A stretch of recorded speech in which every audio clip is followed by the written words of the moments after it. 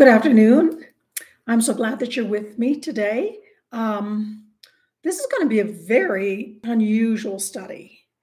And the reason so is that after I posted uh, Genesis chapter 1, first teaching of the Genesis series that I did last week, I had some of you send me questions. So, what I want to do is before I venture any more into Genesis chapter 1, what I would like to do is talk about or answer some of the questions that you have sent. So, one of the questions was about dinosaurs. And I was going to just go ahead and give a brief answer to this. And then I thought, no, I'm not. I'm not going to give a brief answer to what about the dinosaurs? So like I said, after the first teaching, I want to address some of these questions and some of the questions that were sent to me, I will be addressing in future lessons. What I would like to say is that if I have not thoroughly addressed any of your questions thoroughly, and you still have questions, please do email me and I'll try to answer them more thoroughly. I never thought in a million years that I would ever be teaching a Bible lesson on dinosaurs, but here we go. I am teaching this lesson because I feel this lesson is important to our creation series in the book of Genesis. People have a lot of questions about dinosaurs. A lot of what I researched concerning dinosaurs, I have studied in various sites, one of the sites being Answers in Genesis. And of course, we need to go to the Word of God. So here are some questions that we're going to answer today. Do we see dinosaurs in the Bible? When did God create dinosaurs? Did dinosaurs and man exist together? Well, the answer to that is yes, they did. And God did create the dinosaurs. We do see dinosaurs in the Bible, and we're going to get into that in just a minute.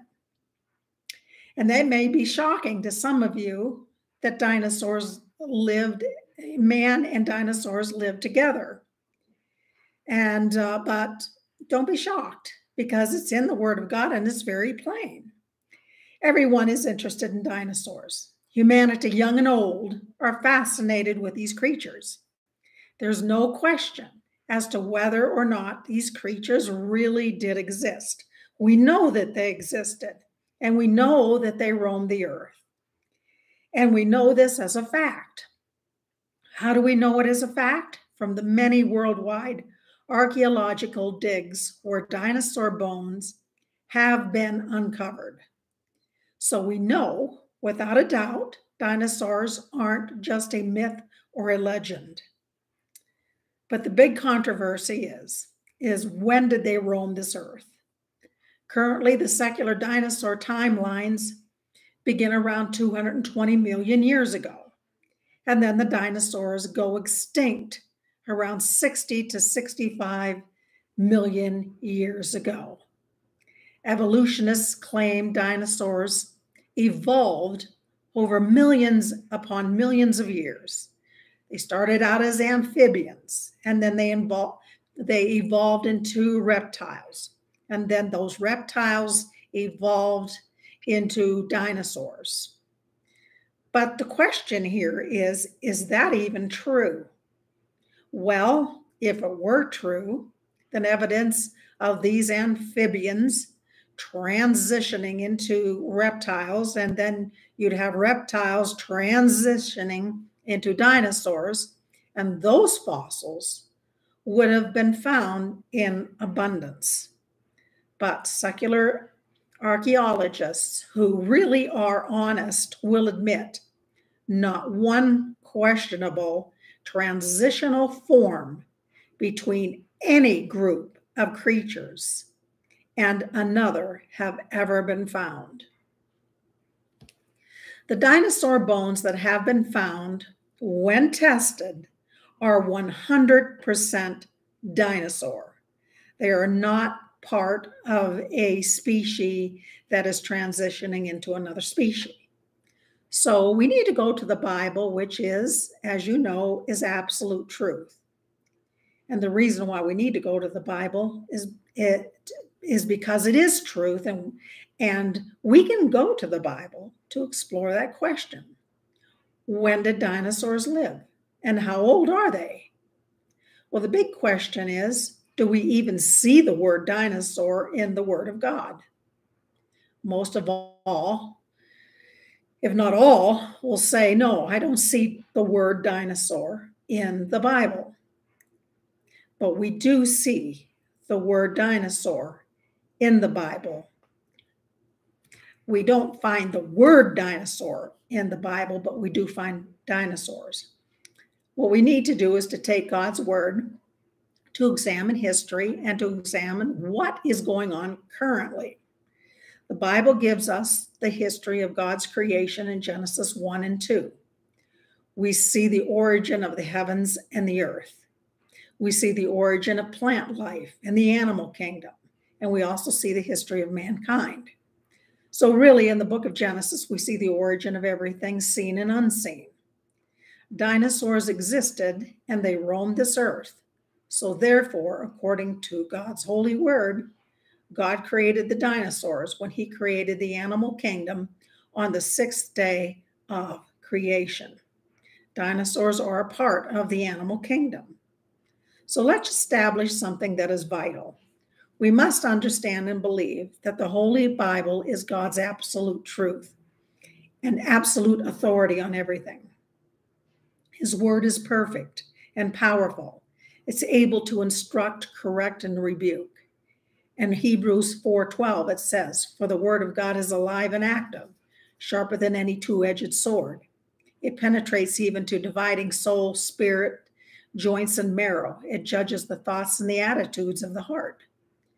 Psalms 33:4 says, "The word of the Lord is right, and all his works is done in truth." Psalms 119, 160 says, "The entirety of your word is truth." In Proverbs 35, every word of God is true. So these are just a few of many verses in the Bible that states that God's word is truth. There is no lie or deception in his word. Some people, even though they claim to be Christians, will pick and choose through the Bible what they will believe. Many have their own interpretations concerning Scripture. Well, the Bible is plain. In 2 Peter 1, verses 20 and 21 says, "Knowing this first, that no prophecy of Scripture is of any private interpretation, for prophecy never came by the will of man, but holy men of God spoke as they were moved by the Holy Spirit." So here we learn real quick that we need to lean on God's understanding and not our own. As Christians, we are filled with the Holy Spirit, and the Holy Spirit will lead us into all truth. So let's first and foremost establish in our hearts that Scripture gives us an accurate understanding of all things that took place in history, even way, way back 6,000 years to the beginning of creation. We take that understanding of what took place in the past, and then what we do is we apply it to the evidence of the present, and then, of course, we line it all up with Scripture. And what you will find your conclusion to be is that when studying real science confirms what the Bible says, there's no controversy or confusion. And we know that God is a God of order. You will be amazed at how real science lines up with God's word. There are all kinds of controversies swirling around out there over where dinosaurs came from and when they roamed the earth. There's controversy over the age of the earth, the age of the universe, how matter came to be, how life came to be. There's controversy over how even man came to be. There's controversy over when the dinosaurs roamed the earth and what happened to them that caused them to go extinct. Well, it all boils down to only two interpretations. we have man's interpretation, and then we have God's word. We have the secular worldview, and then we have God's view. Which one of these views or these interpretations are correct? Only one can be correct. Both cannot be correct at the same time, and both can't be in error at the same time. One is the truth. There are two kinds of scientists. You have secular scientists, and then you have scientists that are creationists. These scientists are composed of archaeologists, astronomers, geologists, geophysicists, microbiologists, and I imagine I missed a few, but all of them, both secular and creationists, what they do is they examine the exact same stuff on this earth. They both dig through the same dirt. It's not like there's stuff for scientists who are creationists, and then there's stuff for secular scientists. What I want you to understand, and this is what they have in common, is that they all do research on the same stuff. They do research and they examine the same galaxies, the same planets, starlight in the universe. They do research and they examine the same bones and fossils, the same DNA. They dig through the same layers of dirt in this present time. So where the scientists who are secular and the scientists who are creationists, how they are different is how they interpret what they have found and researched. Secular scientists have multiple theories about where these fossils or those fossils came from, or how old they are, or on and on. So how do they make those assumptions and come up with their theories? Well, how they make those assumptions and come up with those theories is on what took place in the past. If their assumptions are in error, then their conclusions will also be flawed as well. Secular scientists have come up with some conclusions concerning the dinosaurs that is false. Their conclusions are flawed because their assumptions are flawed. When it concerns history, secular science will choose man's word over God's word every single time, and they will not compromise. They're absolutely not going to sway off the course. Up until the last 1700s to the early 1800s, the majority of the scientists believed in the Holy Bible. So what was discovered in that time frame that changed how secular scientists come up with their assumptions? What did they discover that caused them to reject the Bible and throw Genesis out the window? Well, you will be surprised to find that they found nothing of value. According to Answers in Genesis, this is a report that they made, that people like James Hutton and Charles Lyell and other scientists of this same secular mindset who came on the scene, and they suggested this, that, well, we don't need the biblical account of creation and Noah's flood to explain these fossils or these bones and rock layers. We can explain all of these things that we are digging up through natural processes. With natural processes, we can make sense of what we are finding. We just have to make sure we inject into our assumptions enough time, like adding millions and millions of years. This came about not because they had new evidence to base this new and improved explanation upon. They had nothing. They had absolutely nothing of value. Again, these secular scientists are digging up and doing research on the same fossils, the same bones, the same rock layers, the same DNA. Again, the difference was the secular scientists' interpretation, and then we have the interpretation of the scientist who is a creationist. What is so sad is if you open up any textbook or informational material about dinosaurs, whether it is for adults or children, look at the documentaries that's out there and the books and the pamphlets, anything that has anything to do with dinosaurs.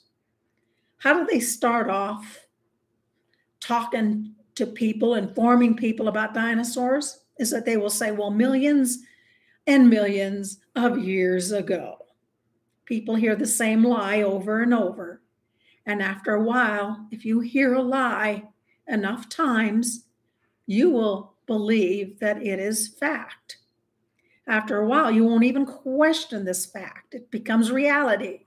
So now we have our kids graduating from school and college, knowing all about the Big Bang, the age of the Earth being 4 to 5 billion years old, the Neanderthal, and other ape men, evolution, dinosaurs that lived over 65 million years ago. They've been taught this from when they were little toddlers, preschool children, all the way up to the highest schooling that they go. So how many times, let me ask you this question, how many times in the public school and in colleges, just think about the schools that you went to and the colleges, how many times was the creation account brought out to show a comparison to the class to the evolution theory? I don't ever remember it happening once. I believe it's zero or close to zero, especially if it's a public institution. Maybe Christian schools and colleges do show a comparison, but I do know the public schools do not. You know, so look at the plan of Satan to take our children captive. What Satan will do is he will use the dinosaurs to build a foundation in our children's lives to accept the secular evolution worldview.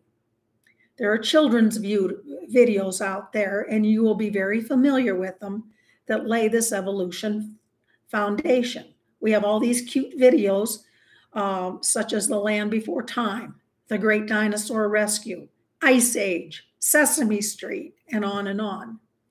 Kids learn early on that the Bible has no relevance in our modern scientific age. If they cannot believe in God's word and what God says in Bible history, well, then how can we believe in the salvation message?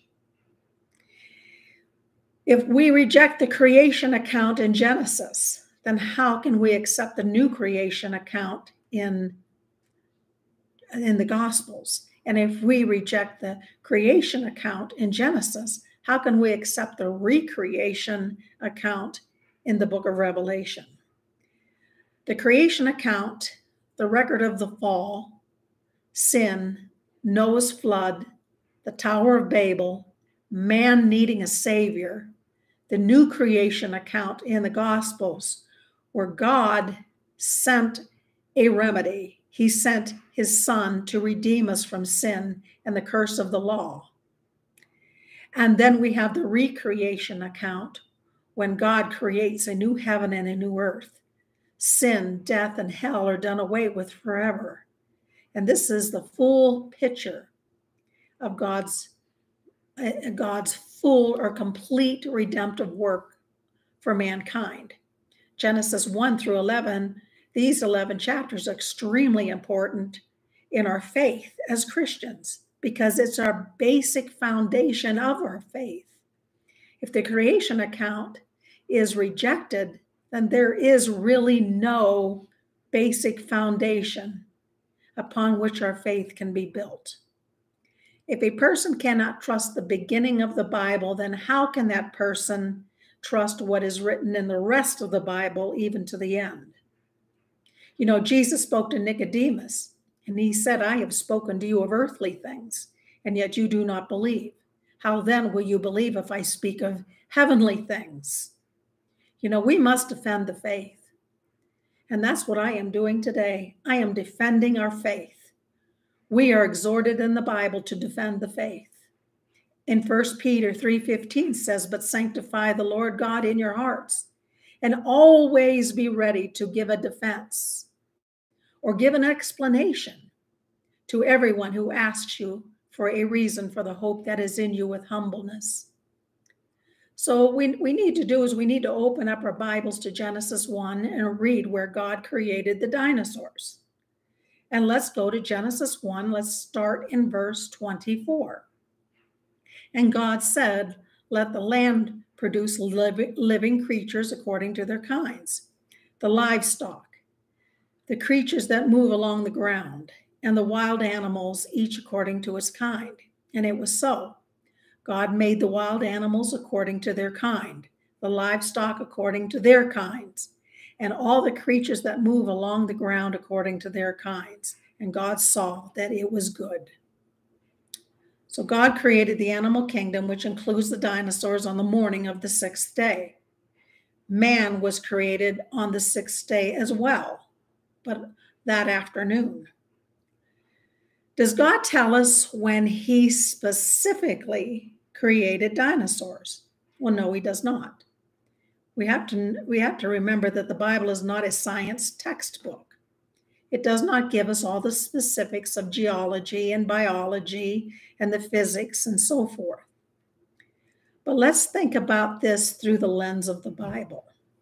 Dinosaurs were land animals. So the Bible says land animals were made on day 6. So why don't we find the word dinosaur in the Bible? Well, we also don't find words like automobile, airplanes, rockets, trains, or computer.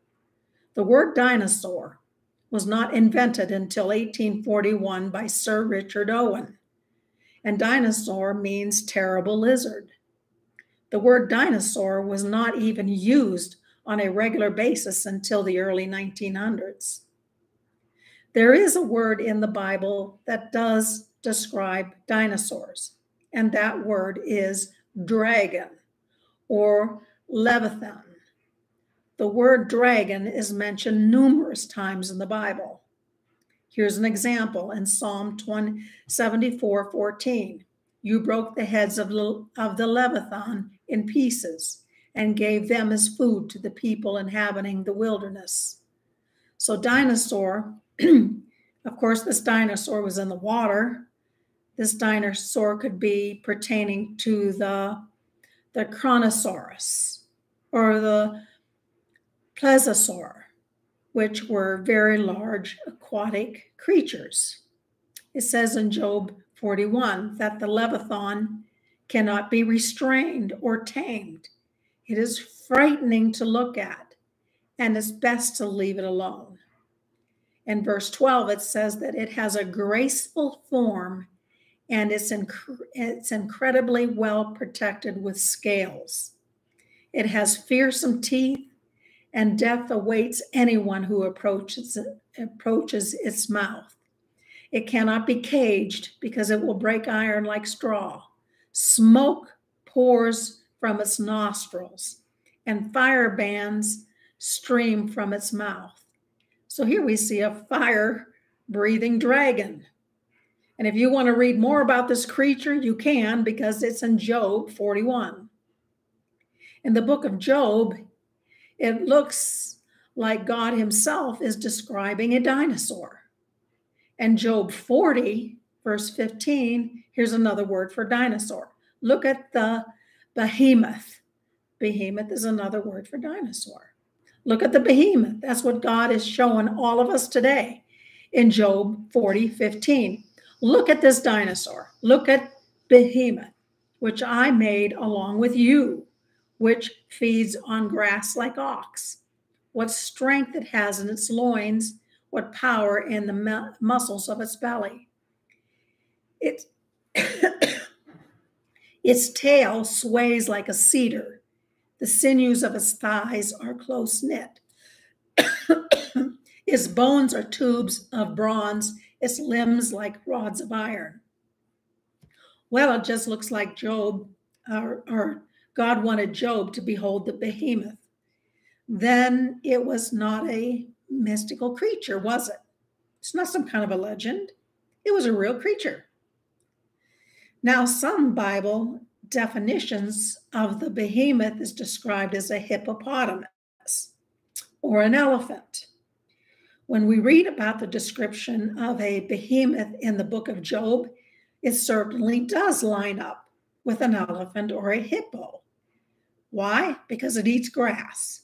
Its strength is in its loins and its power in the muscles of its belly. And if you look at an elephant and you look at a hippopotamus, they do have big bellies. So a behemoth does line up with a hippo or an elephant, and they both eat grass. Well, if you look at a dinosaur also has a big belly, and many dinosaurs ate grass. But when it says the behemoth's tail, look at the tail. When it says his tail sways like a cedar, the cedars of Lebanon were huge trees. If you look at the tails of a hippopotamus or an elephant, they are small, skinny tails. They certainly don't have tails like that of a cedar. So there are such things as fire, burning critters on this earth right now. God created a fire-burning critter, and we know this critter as a bombardier beetle. A bombardier beetle is a beetle that injects hot, almost to the boiling point hot, a noxious chemical, and it sprays this chemical from its abdomen, and it comes out with such heat and force that there's a popping sound. The damage that it inflicts on other insects, of course, can be fatal. So if this little 1-inch beetle can do this, what can God do with a dragon? If dinosaurs lived at the same time as man, what did they eat? Well, before the fall, dinosaurs, as well as all of the animal kingdom, as we know from Genesis, they ate vegetation. How do we know this? As Genesis 1:29 tells us this. And God said, behold, I have given you every plant yielding seed that is on the face of the earth, and every tree with seed in its fruit. You shall have them for food. And to every beast of the earth, and to every bird of the heaven, and to everything that creeps on the earth, everything that has the breath of life, I have given you every green plant for food. And it was so. So, as we can see before the fall, animals were not killing other animals and eating them. So remember, before the fall, there was absolutely no death, no suffering, no pain. There was no animals killing each other.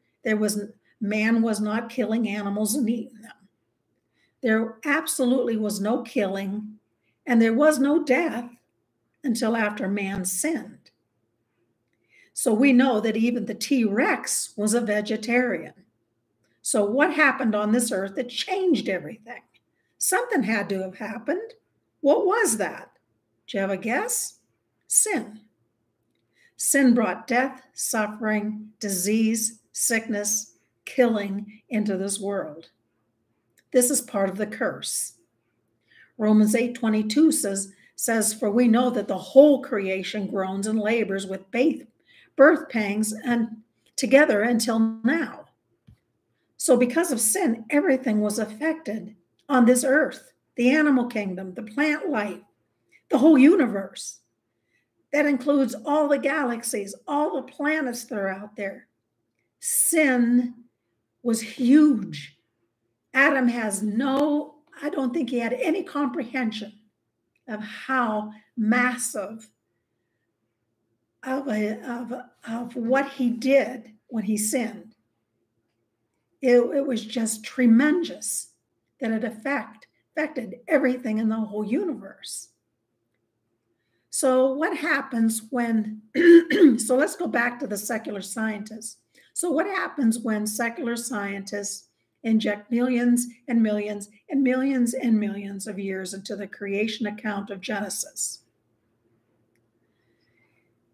Well, it makes no difference if it's theistic evolution theory or the gap theory or the secular evolution theory. No matter what, all of these theories have one major flaw.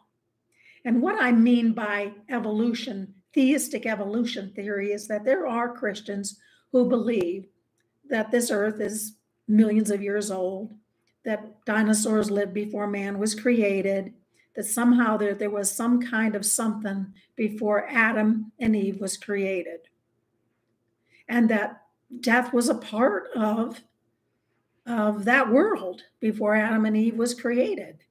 And then you have the gap theory, which is the same thing. They believe that there was something that happened before Adam and Eve was created.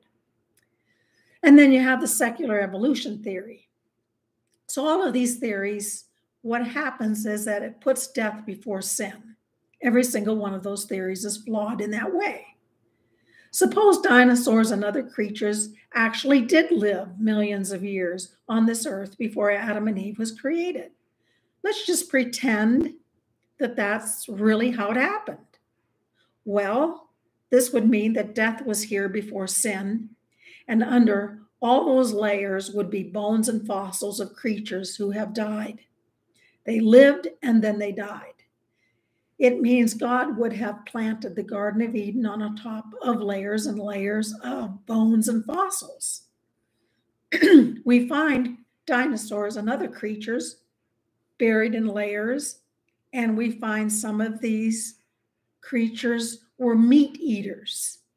So some of those dinosaurs were meat eaters. We find evidence of diseases in bones of these animals. There's even animals that are being dug up, dinosaurs that have brain tumors, cancer, deformities, arthritis, and not only dinosaurs that they've dug up, but other animals as well. What I want to point out is that none of those conditions ever existed before the fall. There's no evidence in Scripture that any of the animals were predators before the fall. God brought the animals to Adam and he named them. And Adam was not afraid of any of them. Not one of those animals tried to attack and eat Adam. Dinosaur bones and fossils of a multitude of creatures were buried after the fall of man. God never would have called millions of years of death, disease, decay, and killing as very good. If millions of years are squeezed into the Bible and there's death before sin, then death is not the consequence or the payment for sin. If death is not the payment for sin, then Christ's death on the cross was null and void. Christ's death does not pay for our sin debt. If Christ's death does not pay for our sin debt, then we're all lost in our sins. So many people who claim to be Christians do not believe in the literal biblical account of Genesis. It's hard for their natural mind to comprehend God creating the world and all that is in it, the universe, Adam and Eve, in 6 24-hour days. They believe dinosaurs existed millions of years before man was created. They just died off and eventually became extinct, and then God made Adam and Eve. After the flood, God said to Noah, "Everything that lives and moves will be food for you." Since the flood, we can have steak and fried chicken with our fruits and our vegetables. God put the fear of man into the beasts. And this is why you have animals are afraid of man. They will run away from you. In the original creation, animals were not afraid of man, and every animal ate plants. And this will take place again during the millennial reign of Christ. When Jesus returns after the Great Tribulation period, he will usher in a paradise that was just like the Garden of Eden. The nature of the animals will change. It says in Isaiah 11, 6 through 9, the wolf also will dwell with the lamb. The leopard shall lie down with the young goat, the calf and the young lion, and the fatling together, and a child shall lead them. The cow and the bear shall graze. Their young ones shall lie down together, and the lion shall eat straw like the ox. The nursing child shall play by the cobra hole, and the weaned child shall put his hand in the viper's den. They shall not hurt or destroy in all of my holy mountain, for the earth shall be full of the knowledge of the Lord as the waters cover the sea. So you can see, we're going to go back. When Jesus Christ returns, we're going to have a world that's like the Garden of Eden. Everything's going to go back to God's original plan. But the fall, when Adam and Eve sinned, the fall changed everything. It changed the animal kingdom. It changed the plant kingdom. It changed the entire universe, and all became cursed. That's why this universe is dying. That's why this earth is dying, because this age is going to pass away. Some dinosaurs became meat eaters and ferocious creatures after the fall. But this was not God's original plan. Look at the vegetation. There was thorns and thistles formed. Weeds sprung up in the garden. How many times do you have to wear garden gloves to pull weeds? And even with garden gloves, I end up, pulling these little jiggers out of my hand. We have fruit trees, but they're, you will find farmers in their orchards, always treating their trees, their fruit trees, because of blight and disease. Worms and beetles will get into the trees or get into the fruit. And I do remember my dad treating our plum trees with a medicinal salve because some kind of blight or some kind of insect was causing his trees to get sick. So, did all the dinosaurs die in the flood? That's another question. Did all the dinosaurs die in the flood of Noah? A lot of people think this. They're thinking that when all the animals got on the ark, those dinosaurs were not allowed on. Noah somehow banned the dinosaurs from entering the ark. Well, what does the Bible say? Does the Bible say something different? Oh, but all the dinosaurs died. Or is that man's assumption? Maybe that's man's assumption. Let's go to the Bible and find out. Let's look at Genesis 7:15. God said, pairs of all, A-L-L, pairs of all creatures that have the breath of life in them came to Noah and entered the ark. It does not say most of the creatures or the majority of the creatures or all of the creatures except dinosaurs. It does not say that. And I know what you're thinking. How is it possible for Noah to fit dinosaurs on the ark? After all, they're very huge.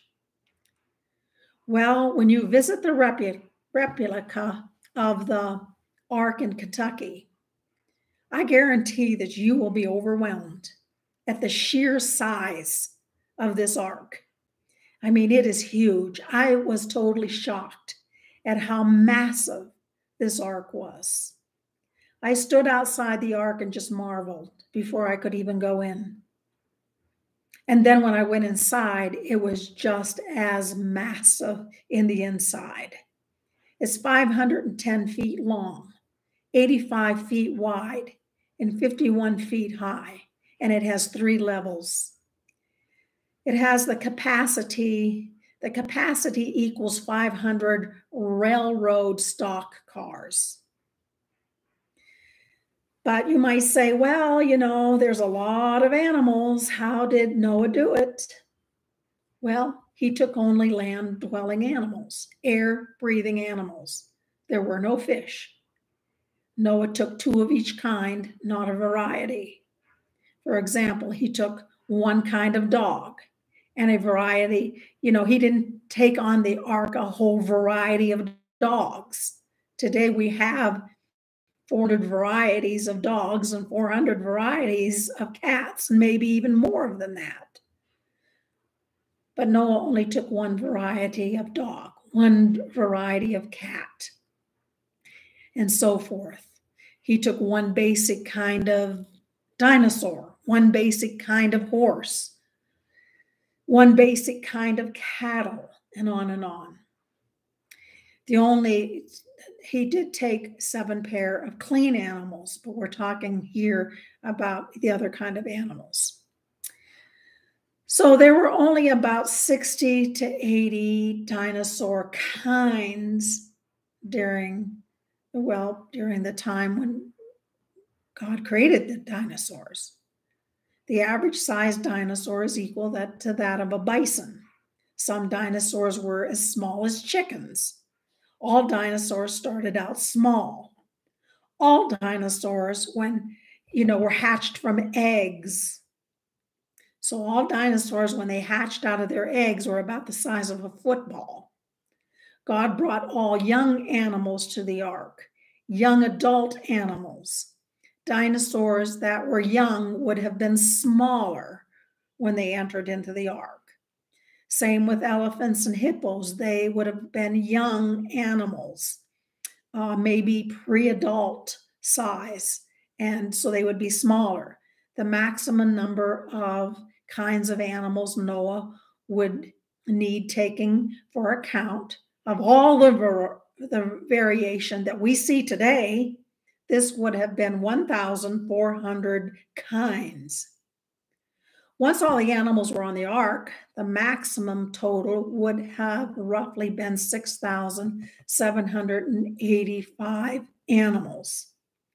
It says in Genesis 7:11 that on that day, all the springs of the great deep burst forth, and the floodgates of the heavens were opened, and it rained 40 days and 40 nights, and catastrophic events would have taken place on this earth.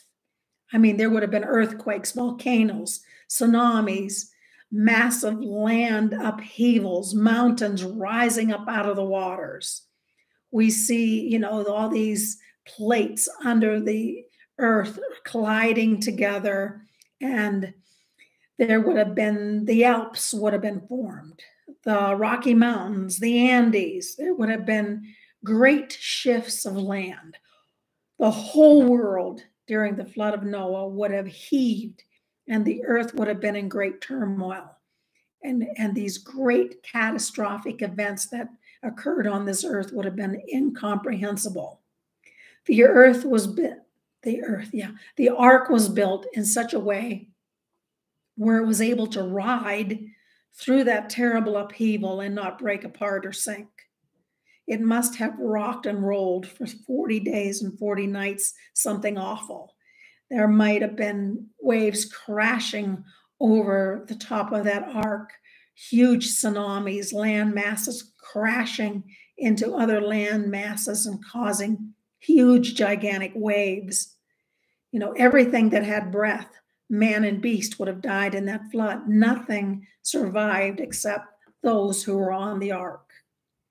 And this is why we find billions and billions of dead things buried in rock layers that were laid down by water all over this earth. The flood took place around 4,300 years ago. That really is not that long ago when you think about it. There is forensic evidence of dinosaurs existing in the not too distant past. Archaeologists have actually found soft tissue in the bones of dinosaurs. They have found blood vessels that remain soft and spongy. They found red blood cells were found in an unfossilized portion of a T-Rex bone. There are 14 biomaterials found in dinosaur bones and horns that revealed that they died out thousands of years ago, not millions. These are the kind of findings that blows a fuse in the brain of secular scientists. They are in a quandary over these findings of soft tissue and red blood cells. The soft tissue and red blood cells have been tested over and over and over to make sure that this organic material is not something else that they found. It was always conclusive that it indeed is soft tissue and blood cells of a dinosaur. And this caused a real big headache for the secular scientist because they are not going to compromise and sway off the worldview. So how do they explain this? How do they take these findings and somehow explain them in order to fit them into the evolutionary mindset? Well, there was a documentary on the Discovery Channel where one of these individuals was interviewed that did extensive research on this soft tissue. And she is a paleontologist named Mary Schweitzers. She is a secular scientist. She said these findings were incredible. And after extensive testing, it proved the soft tissue and the blood vessels were indeed from a dinosaur. She claimed that there is some kind of biological process going on that we don't know about. So we have to now rethink the whole chemical process where bone turns into a fossil. But notice what she did not say. She did not say, well, we have to rethink the age of the dinosaur. Maybe they didn't live on this earth millions and millions of years ago. Maybe they actually are not all that old. Secular scientists, like I said, they're not going to compromise. They're not going to give up their conclusion that dinosaurs lived 65 million years ago. She'd never say, well, it just seems like dinosaurs, just didn't, seems like dinosaurs existed not so long ago. But instead she says, well, there's just some kind of biological chemical process occurring that we have never observed. And that chemical process has caused that soft tissue to last over 65 million years. Well, it's impossible for soft tissue to last even 1 million years, much less 65 million years. It's too fragile. Dinosaurs were on the ark, and when the ark landed on Mount Ararat, they got off the ark and lived with man on this earth after the flood. So the question here is there actual historical documentation of dinosaurs living with mankind after the flood? But we have to remember that dinosaur is a recent word. Long ago, dinosaurs were actually called dragons, and they were called dragons all around the world. There's historical accounts all over the world in every region, every nation, every culture about dinosaurs. Secular evolutionists, many won't admit it, but if they're honest, they certainly know about these writings. There was the writing of St. George, who killed a dragon around 295 AD. This slaying actually took place in Libya. From the description of the dinosaur that he killed, it most likely was a baryonyx. And in that very region, bones of the baryonyx dinosaurs can be found. The city of Nerluc, France, was named in honor of the dragon that was killed there. It was described as being bigger than an ox with a sharp long, sharp, pointed horns on its head. Marco Polo lived in China for 17 years around 1271 AD, and he reported that the emperor raised dragons to pull his chariots in the parades. There is ancient artwork all over the world showing pictures or carvings of dinosaurs. You can do your own research and see for yourself the artwork of ancient times actually showing dinosaurs. So, what eventually happened to the dinosaurs? We do not see any dinosaurs roaming on the earth today, do we? Well, they died off. They became extinct. Actually, there are 881 animal species that have gone extinct since 1500. Evolutionists will try and convince us that birds are dinosaurs, that dinosaurs evolved into birds. So they're saying, well, when you see birds, you're seeing dinosaurs. Well, that's not true. It's biologically and genetically impossible. There is a theory that a huge meteorite smashed into the earth and killed the dinosaurs about 65 million years ago. So, we're finding as we study the Word of God that that's not true. Why did dinosaurs finally become extinct after the flood? Well, probably because of climate change. How do you like that word? We're hearing that a lot today. But you know what? Climate change is coming because when Jesus Christ sets up his millennial reign, there's going to be a whole new climate change. And certainly the climate is going to change during the Great Tribulation period. But that's what happened way back after Noah's flood, climate change. We had the Ice Age. The flood destroyed the people, the animals, and actually the flood destroyed the earth as well. Like I said, there was this huge, drastic climate change after the flood, and food sources did become scarce. An ice age occurred after the flood, and this would have caused, again, climate change. The earth was more hostile. It was much colder. It was either too cold or it was too hot. There was no even temperate climate that they had before the flood. Remember, there was this watery dome over the earth that kept the whole earth at a temperate, it kept the whole earth temperate. So they no longer had this even temperate climate. So here you had cold spells, hot spells, dry spells, wet spells, harsh weather patterns, storms, hurricanes, tornadoes, snowstorms, windstorms.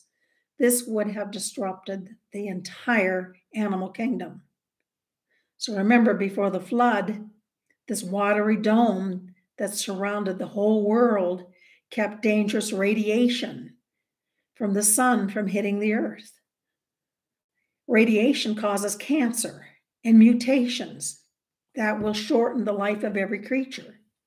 Before the flood, people lived centuries, not decades, centuries. Adam lived 930 years. Methuselah lived 969 years. The average age for a man before the flood was 912 years. Today, the average age for a man is 75 to 80. So here we see a big difference. After the flood, people probably hunted dinosaurs down. God said in Genesis 9:2 that after the flood, fear and dread would fall upon the beasts of the earth. Animals were now afraid of man, so they'd either run from them or attack them.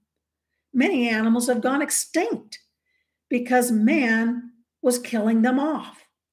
We almost lost the buffalo in the Midwest due to extinction in the 1800s. So what we're coming down to is that we can trust God's word to answer all the questions that you may have concerning the origin of all things. Genesis has the answers. God has all the answers in his written word. So in summary, the Bible timeline places dinosaurs at the very beginning of creation 6,000 years ago. I hope that this answered your questions on dinosaurs. I will be answering more questions later as we continue in our series in the book of Genesis. Lord, we thank you, Lord, for showing us in your word these questions that we may have about your creation. We ask you, Lord Jesus, to bless our hearts and to lead us into your word, to have all of our answers answered. We ask this in the name of Jesus. Amen.